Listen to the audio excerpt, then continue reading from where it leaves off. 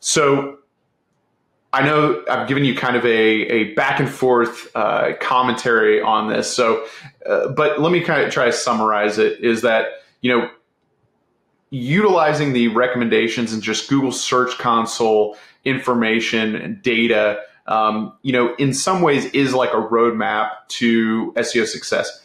But with all things, you have to use it wisely, right?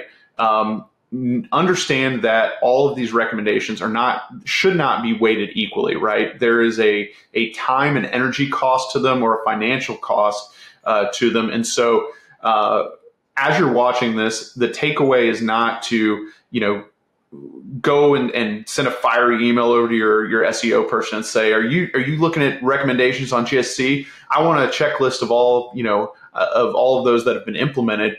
But instead, I would just ask some probing questions like, what do you think of the recommendations? Do you use GSC commonly? What parts of GSC do you use? What do you use it for? What are some of the benefits you're going for, or some of the the end results that you're looking for with this? And so when discussing SEO with lawyers, is that you don't want to be the person in the factory making the sausage, right? You just need to come every now and then and make sure it's quality. You know what's going into it. You know what the results should be at the end of the month, and you have just a better idea of what's going on in the factory, right?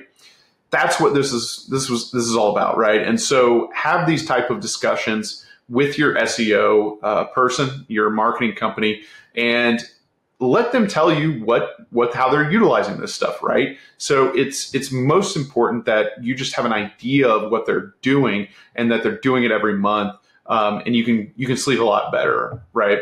In conclusion, by implementing the right recommendations, you're going to be able to improve your visibility, get on Google's good side, which will allow you to attract more traffic, gain more clients, and ultimately grow your business, making it more profitable. So that's it for today's podcast. Don't hesitate to reach out if you're exploring this topic, if you're going in and learning about Google Search Console. I'd love to chat about it. We have a ton of informational material about this on our website. We cover all aspects of SEO, from off-page, on-page, link building, local, competitor research, anything you can imagine. We have it on the website. So that's it for today. And again, thank you so much for tuning in. I know you have a lot of options out there for marketing content, for improving your law firm's performance, and a lot of choices out there. So really appreciate your time. Thank you, and please reach out.